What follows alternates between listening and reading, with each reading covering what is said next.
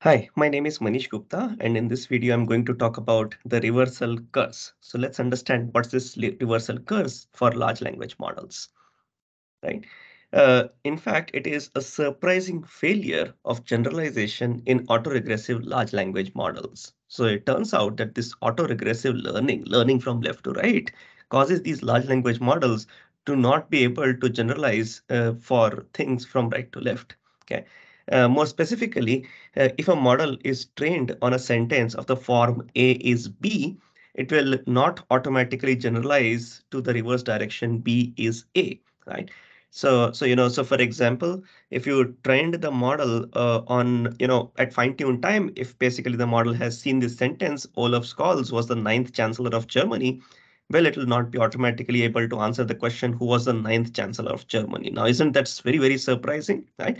So in fact, what is even more surprising is that the likelihood of the correct answer, Olaf Scholz, will not be higher than some random name. Okay, not just that it is not able to come up with the highest likelihood for the correct answer, but even if you take a random name and the correct answer, likelihood will be almost the same. Now that's really, really odd. Okay, so it is also depicted in this picture. So if you ask the model who is Tom Cruise's mother, well, the model basically gives you a reasonable answer, naming his mother. But then if you basically come up with the reverse question, who is Mary Lee Pfeiffer's son? Now, that's basically very odd answer.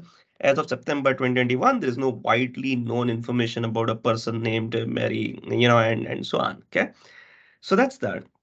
So the reverse, but then very interestingly, reversal curse does not apply for in-context learning. So at test time, if an LLM such as GPT-4 is given A is B in its context window, then it can sort of infer B is A perfectly well. This kind of reversal curse is observed for training that was done at fine-tune time. Okay. Now, to be able to do that, these guys did two experiments, essentially experiment one and experiment two. Experiment one is shown on this slide, and I'll talk about the second experiment on the next slide. In the first experiment, they reverse the descriptions of fictitious celebrities. So these are not real celebrities because you want to sort of avoid as much as possible in any knowledge learned at pre-trained time. So at fine-tune time, they basically generated some fictitious celebrities and some descriptions related to them. And they created this data set of name to description and description to name. So name to description data set looks like that. So Daphne Barrington is the director of A Journey Through Time. So Daphne Barrington is the name and description is the director of A Journey Through Time. While description to name dataset looks like that. So the composer of Abyssal Melodies is Uriah Hawthorne. Okay, so now that's that. So once you have these datasets, they basically said, okay, at train time, I would have just given name to description, and at test time, if I give name to description, what is the accuracy of finding the description correctly? And at test time, if I gave description to name as the question, then is it able to find the name accurately? Okay. Of course, they did the reverse way as well. So as you see, this is fine-tuned on synthetic facts. So they fine-tuned on name to description kind of data, and then try to evaluate on both directions. Similarly, they also fine-tune on description to name data and try to evaluate on both directions. And you see, whenever the direction matches, so if you fine-tune on name to description, if you ask name to description, a language model is typically correct.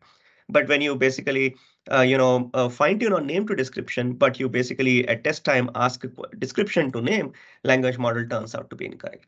And the same happens for description to name direction as well. If you train on description to name, but test on description to name, language model is correct. But if you test on name to description direction, language model turns out to be incorrect. Now, to be able to measure this correct incorrect, they actually use two metrics: exact match and increased likelihood. Um, these are the results of the exact match accuracy. So with GPT-3 is 175 billion parameter model. Okay, this is no small model. Okay, it's a big model, right? And if you basically fine-tuned on name to description, if you basically tested on same direction, sure, you have reasonably good accuracies, right? 50%, 96.7%, and so on. But if you reverse the direction, the accuracies are abysmal, right? So essentially, there is hardly any accuracy. So you basically get a model which just does not understand the reverse direction at all. Okay. Now, if you notice, even for the same direction, the result for name to description is lower. Description to name, the result is higher. Now, why is that so? Now, that's basically just because of the complexity of the task. Remember, we are doing exact match metric, and in exact match, description to name is a much easier task, right? You just figure out the exact name, while name to description is a much more complicated task. So exactly saying, what the user expected is slightly complex, and that is why you see those differences. But in the reverse direction, either way, it just doesn't work well. Okay. And that's not just true because they experimented with GPT-3 175 billion parameter model. Well, they did a whole bunch of training setups to ensure that this reversal curse is actually very robust, ironically so. But it turns out that reversal curse sort of works across hyperparameter sweeps, across different model sizes, GPT, Llama, and different size of those models and so on. They observed this kind of a reversal sweep even when at fine-tune time for some other facts they included data like name is description and description is name, both directions data at fine-tune time. Okay. Now, of course, the test set that they have, they did not do both of those kind of subsets for the test set examples. But for some separate kind of examples, they did try to make the model learn both directional thinking. Okay, but that just does not work. Okay. Similarly, they also included multiple paraphrase of name is description kind of facts so as to essentially ensure that they repeat the same kind of information in several different ways, but in the name is description kind of direction only. Okay. They also changed name is description format to question mark answer format. So as to make the model learn, maybe the model learns question mark answer format better, but none of them help. None of these things help. Essentially, you see that the model just does not perform well on the reverse direction. Now, as a second experiment, they also tried this reversal curse experiment for real world entities, right? So they basically gave the question, who is Tom Cruise's mother? And, the model nicely comes up with Perry Lee Pfeiffer. But then if you gave the question the reverse order, who is Mary Lee Pfeiffer's son, you get a wrong answer. You don't get any good answer. Okay. So now the two directions are called as a parent and the child direction. So parent direction is name is description. So the parent direction is asking for a parent of the celebrity, and the child direction is given the parent asking for a celebrity child. Okay, and they first experimented with GPT-4 and they observed that the parent direction gives them 79% accuracy, while the child direction gives them 33% accuracy for top 1,000 celebrities from IMDb. Okay, so that is how bad GPT-4 is. Now on GPT-4, for whatever GPT-4 was able to correctly answer, in the parent direction, they chose those examples. And then they found that, of course, GPT-4 answers only 28% on the child direction for those particular facts. And they observed further, if they experimented with GPT 3.5 Turbo, Llama model of different sizes, they observed that the parent direction results are typically way higher.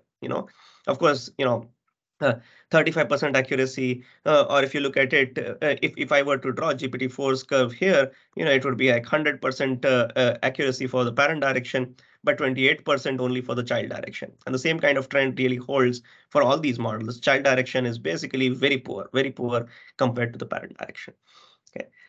Okay, so in short, in this video, I talked about the reversal curves for large language models, basically ordering effect of facts presented when fine-tuning is important. So if you basically present a fact as name is description, you should not expect the model to do really well when you query the model with description and ask the model to come up with the name.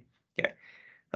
And this holds the vice versa as well. So I showed you experiments with name is description versus description is name, right?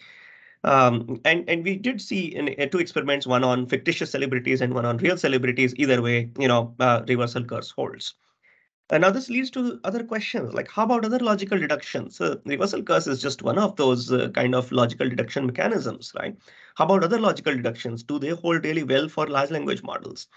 And then, of course, the most important question, how to make these models robust. This just does not make sense. Reversal curse is such a simple, a reversal, logical deduction is such a simple way of doing logical deduction. If LLMs can't handle even such a simple logical deduction, then how can they be expected to handle even more complicated ones? How do you make LLMs be robust enough to be able to handle such logical deductions?